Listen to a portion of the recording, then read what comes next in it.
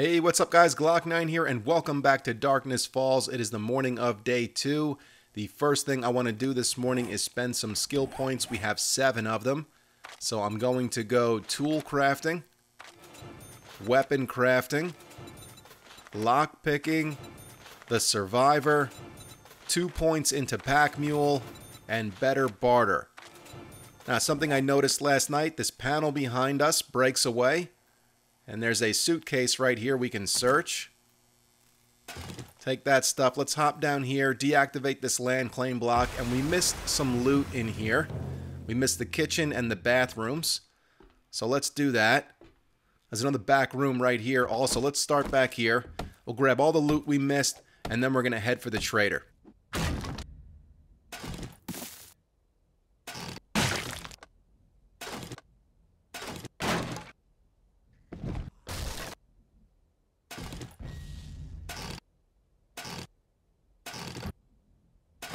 Alright, let's do the bathrooms now. Murky water. More murky water. Some lead. More lead. And duct tape. That's good. Let's check this drop ceiling real quick. Ooh, weapons bag. Nice. Are those machine gun parts? Those might be rifle parts, because they look different. And some 9mm ammo. Let's do this bathroom. And then there's some cobblestone in the room with the ladder that leads up to the roof. We'll grab that, and then we'll get out of here.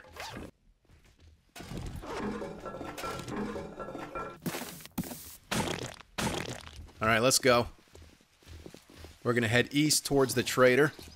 Still hear a bunch of zombies around here, but we're going to keep it moving. I need to grab some grass fibers here because I want to recraft the stone axe, the shovel, and I'm going to get rid of the spear and craft a stone sledgehammer. I don't know why I didn't do that in day 1. Totally skipped my mind. I made the spear instead. So let's do that right now. I also want to make another wooden club because all of these are going to be better since we put points into tool crafting and weapon crafting. So we got the axe. Let's do the wooden club. Now let's do the sledgehammer. And let's make a new shovel as well. And the trader's doors are open. They're always open, which is nice. You know, they never close and kick you out. Because like I said in the first video, you could live here if you wanted to. Now, I'm going to drop a bunch of stuff off into this storage chest. Basically everything. Except for what I'm going to need, and then we're going to go find a place to call home. That's what we need to do, a place to put all of our stuff. And it hopefully won't be too far away from here, and then we'll come back later and grab all this shit and then bring it home. But we certainly can't go find a place to live with a full backpack. Alright, that's good. Now, the question is, where do we go? There's a building over there. That's not too far away. There's, of course, this skyscraper here, which I'm sure there's a city over there. But I think the safe bet is to head east where we spawned in from. Oh, look, there's a couple of buildings over here. Let's see what those are, because these are really close to the trader, and that might not be a bad idea. Looks like we got a cabin. And then I don't know what the hell that place is. It's like a fortress. But look at this, we got a city back there that seems to stretch pretty far. There's the Dishong Tower. And then we got all these buildings over here. Then, of course, the skyscraper. The trader is right here. So this might actually be a really good centralized place to live. And how hard could it be to clear out this cabin? You know? So that's what we'll do. We'll clear the cabin of zombies. We'll loot it, put down some storage, drop a bunch of shit off here, and then go back to the trader. Get the rest of our loot, bring it back here, and we'll be nice and set. Oh, shit. We set off this car alarm. Alright. Shut up, car. This is not good. I was just going to say, there are like no zombies around. How lucky is that? This is probably going to change things.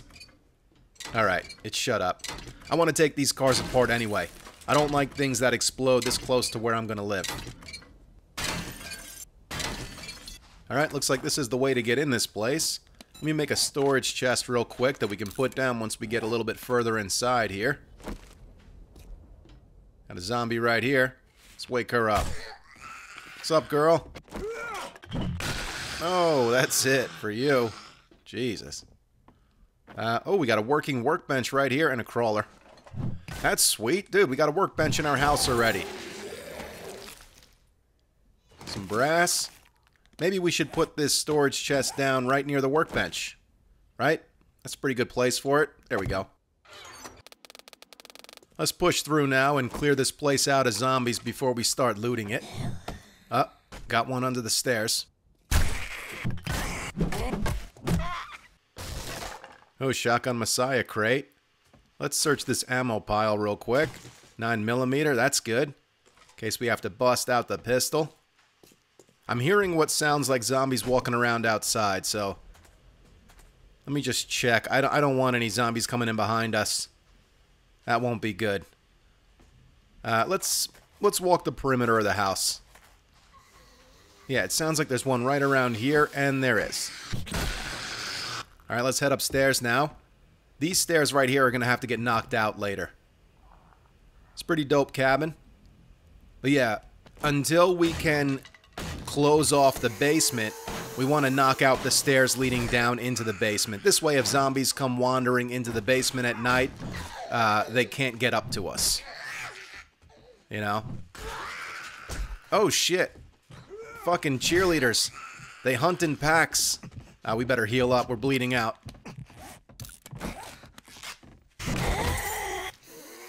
Rotten flesh. It sounds like we got another zombie approaching. I hope no zombies drop down on our heads from up there.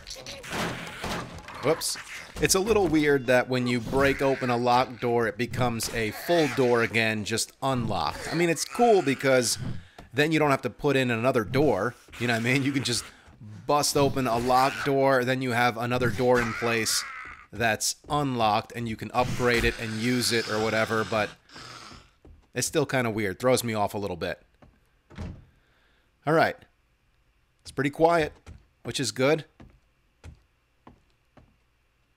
And looks like we're clear up here. Alright. Let's open this door here. I think this is the last locked door in the cabin. And this should lead out to a little balcony area. Grab these chairs. Might as well start cleaning up and looting. And then once we're done doing that, we'll head over to the, or head back to the trader, grab all of the loot we left over there. Whoops. I keep forgetting the axe does not upgrade things anymore.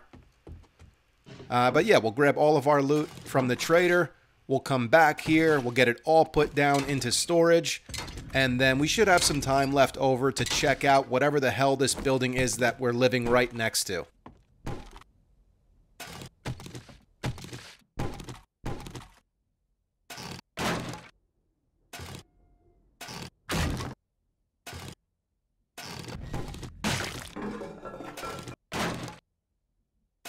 Now, on top of the steps leading down to the basement that we need to knock out, there are also steps outside leading up to the level we're on right now. So we're going to need to knock those steps out as well, because the last thing we want to happen is this place get overrun with zombies during the night, and if they can get up to where we are, we're going to be in trouble. We saw last night just how many zombies come out at night, and it could be a big problem. If we've got radiated zombies inside the cabin, you know, we need to be able to defend ourselves. What the hell is this? Flour. Okay. I'm sure we use that for baking or whatever. We'll look into that later.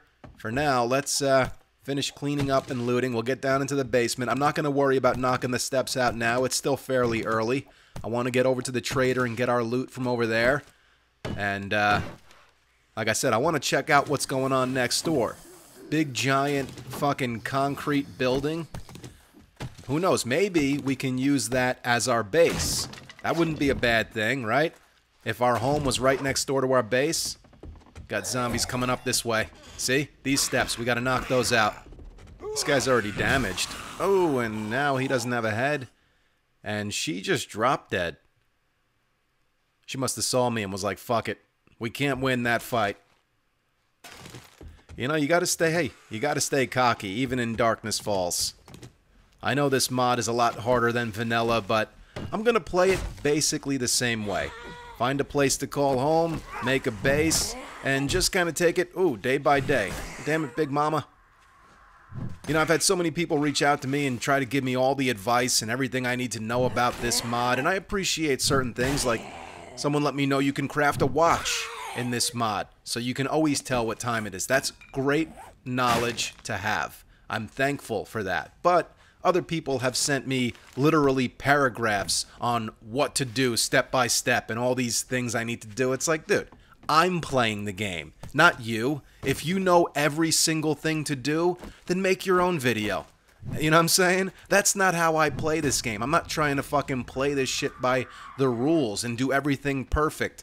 Fucking bird, look at you. Oh, he's under here. Oh, smash, bitch. You know, I'm just trying to have fun, make it entertaining, live as long as I can, and make it exciting, too. I'm not trying to do everything perfect. I'm not perfect, and I never will be. So, there it is. We got a wheel. I forgot you can get wheels now from tires in this mod, which is great. Missed that from, what was it, Alpha 16, right? They removed that in Alpha 17, where you just get plastic parts from wheels now, which is, makes more sense, but also kind of lame. I remember back in Alpha 15, you used to get shit tons of tires and then sell them all to the trader. You make some good money that way. But see, we're going to need concrete to repair these blocks, or we're going to have to knock them out and put in new ones. Either way, we're not going to be able to do this today. Probably not in the next few days to come. So, during the night, yes, we probably will get zombies wander into this basement. So that's why, like I was saying earlier, we need to knock the steps out leading up to the first floor.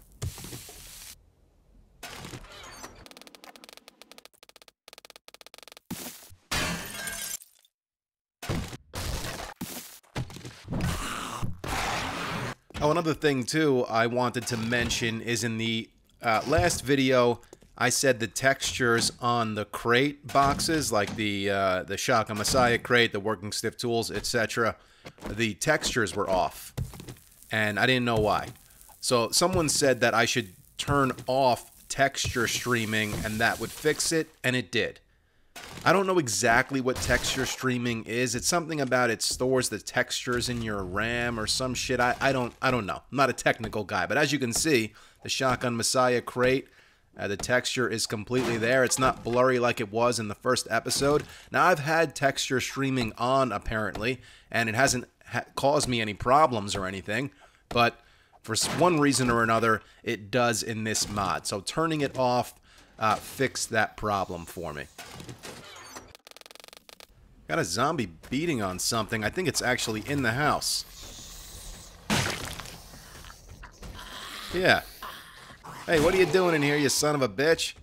It's my house now. Got a guy down here. It says he's a survivor. Now, apparently there are survivors and bandits, and only the bandits attack you for no reason. You're not going to attack me, buddy, are you? Because I got a fucking gun and you have a bat. Yeah, so apparently survivors don't attack you unless you attack them first, but bandits will attack you on sight. So you just gotta make sure you know which one is which.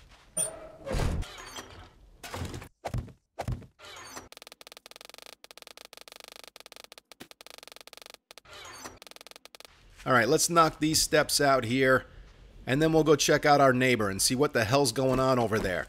I mean, it's a completely reinforced concrete building, so my hope is that we can easily turn that place into a horde base. Because that would be pretty damn convenient to have our base right next door to our house, so hopefully we can make that happen. Well, we got iron bars on the windows, so if I had to guess, this is some sort of jail or prison. And we got the prison bus out front. It's got to be what it is. Let's loot this thing real quick. Some cloth. Yeah, the county jail. How do you like that? Oh, got a snake. Well, let's deal with this guy. And then I guess we'll break into jail. Ah, finally. Making me look like an idiot out here, just pounding the pavement with my sledgehammer. Who the fuck was having a barbecue out in front of the jail? That's something a degenerate sheriff would do. Do we know any degenerate sheriffs? Can't think of any off the top of my head. I'm gonna take apart this bus, even though it's 2,500 hit points. It might take us a minute. But look at all the good stuff we're getting from it. Alright, here we go. I'm a little nervous. I've never been to jail before. But what I heard was, you find the biggest guy, give him a good old rub and tug, and then he'll protect you. Alright, let's close that door. Now, this door is locked with a hell of a lot of hit points, so we're kind of stuck in this main lobby room right here, unless maybe we wake up that soldier, let him do all the heavy lifting for us. I doubt he's going to go for the door, though. He's probably going to just beat through the concrete because that would have less hit points. I doubt there's anything behind these paintings, but we might as well check. Got a backpack right here. And these are bookcases. Strangest bookcases I've ever seen. I don't know why the front is painted with, like, concrete slab, but whatever. Let's harvest this body. And we might as well check behind these paintings as well. Nothing. Now look at this platform right here. What if we extended this around the entire lobby here, and then we just stand up there, put spikes down on the floor, open the front door, and let the zombies come on in, and we just hold down this room for the Night 7 Horde. That's simple enough, and I think it would work. I mean, I know the hordes are supposed to be a lot crazier here in Darkness Falls, but come on. If the Day 7 Horde takes down a building made entirely of reinforced concrete, then honestly, what kind of chance do we stand anyway, you know? So that's the plan for right now, in my mind anyway. We'll use this place to hold down the Day 7 Horde and see how it does. Now, we are going to be doing a lot more exploring in the days to come. I mean, it's only Day 2. Definitely going to head out and do a lot more exploring tomorrow, checking out some new POIs and shit. So if we happen to find a place that I feel would make a better base than this, then, you know, we'll make that decision when the time comes. But as of right now, this guy's about to break through. Oh shit, we got a running football player too. Oh, he broke through. And that guy's a runner. Oh, he's not dead yet. Okay. Let's go out the front door. Close it while we reload. At least we're clear out here. That's good. Where's this football player at? Here we go. Let's see if we can nail him. Oh, shit. No, he's not dead yet. Let's go back inside. Close the door. Oh, shit. Oh, there we go. That worked out. Let me see your loot bag. What do you got? Football helmet. That makes sense. So long, soldier. Let's finish him off with the sledgehammer. And we got some zombies approaching. So yeah, that's the plan as of now. We're going to use the county jail to hold down the Night 7 Horde unless I happen to find a place that I feel is better than this. But that's hard to imagine. I mean, look at this place. It's all reinforced concrete. How could we go wrong? They're not going to take this place down. At least I don't think they are. We got a survivor. Is he in the jail? No, he must be outside the jail, right? There wouldn't be a survivor in jail, would there be? There's someone in this cell right here, but I can't see who it is, and all these doors are locked. Let's go outside. See what's going on over here. There he is. What are you doing, dude? He's trying to attack the zombie in the jail cell. Oh, now he's pissed. Get the gun. Oh, he dropped the loot bag. I didn't know survivors can drop loot bags. Oh, shit. And it's good loot, too. Fuck, I'm going to start killing the survivors that I find if they're going to drop good loot. Oh, hey, it's Mo in here. Well, Mo, I got good news and bad news. Good news is you're getting out of jail today. Bad news is, I'm kidding, I'm here to murder you. Yeah, so I'm thinking we just get up here, craft a bunch of plates, extend this walkway around the room. We can upgrade the plates at least to cobblestone. And then we can just kind of circle around the room, shooting down at them. We can put a bunch of spikes down there. And that should work out fine for the Night 7 Horde. I hope, anyway. So that's the plan. Like I said, unless we happen to find something better. I'd like to get in this room right here. But to do that, we got to break through a couple of concrete blocks and those iron bars. Ooh, that has 5,000 hit points. We need some better tools to properly raid this jail. Oh, shit. This is going to be fun.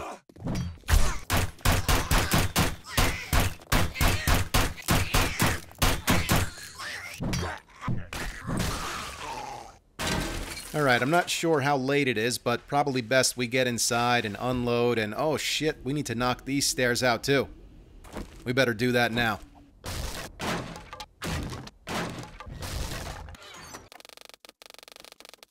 There's the campfire. We'll cook some food and boil some water tonight. I'd like to eat something now real fast, because zombies are beating on my house. I need to go deal with them, but our stamina is way down. That gives you a little bit of food poisoning now. You got to be careful. Oh, this got 0 food poisoning, the chicken ration. Alright, let's eat a couple of those. Maybe we'll drink a coffee, too. That should hold us over. Let's go do some murdering. Oh, shit. Another radiated zombie. This is going to be just loads of fun, isn't it? At least she's alone. I hope this cabin holds up, man. I really do.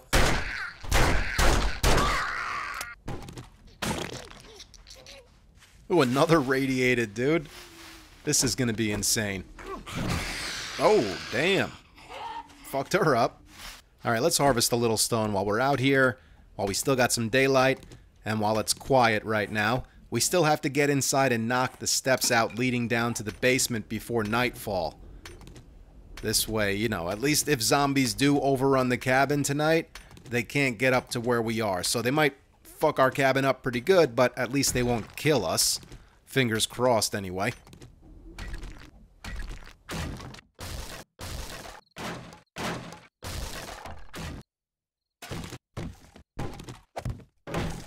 Alright, let's do some cooking. We could make, what, just one thing of bacon and eggs. So let's do it. Okay, boiled meat. Can make 3. Make a couple of boiled eggs.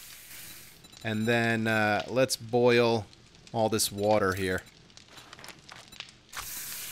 Alright, I guess let's eat these bacon and eggs because our stamina is still pretty drained. And oh, sweet.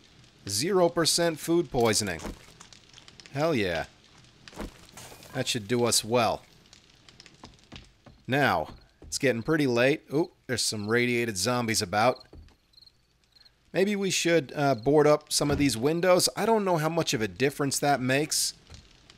You know, it would make sense if boarding up the windows reduces the amount of noise that we make and also reduces the amount of light that shows through. So I would think boarding up windows would attract the zombies less. But I don't know. That's just me being logical. Don't know if that's how it really works. Let's knock this backpack out. Put in a frame.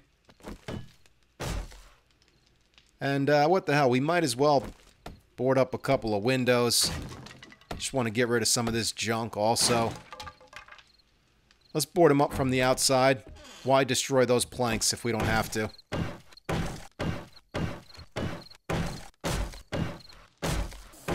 Uh-oh. We might be making too much noise doing this shit. Ah, well, that's not good. There's another one down there. Let's make steps real quick with these frames. Hop down, see if we can use the sledgehammer. Here we go. Ah, beautiful. This way we don't continue making a bunch of noise with the pistol. Sounds quiet now. Let's get inside. Try not to be too loud. Alright, I guess I'm going to end this episode here. Still have some food cooking, and I'm going to go through our inventory tonight and see if there's anything we might want to sell to the trader, and we'll pick things up here on the morning of day 3. Now, if zombies do attack tonight and some shit goes down, I will definitely include that in this video. Otherwise, like I said, I am going to end it here. So, guys, I hope you enjoyed this episode, and I hope you're enjoying this series so far. Thank you so much for watching and all of the support. It really does mean a lot. You guys can follow me on Instagram or Twitter. It's at Glock9Gamer. I follow all gamers back. Stick around for more Darkness Falls and more Ghost Town, and I will catch you guys in the next episode.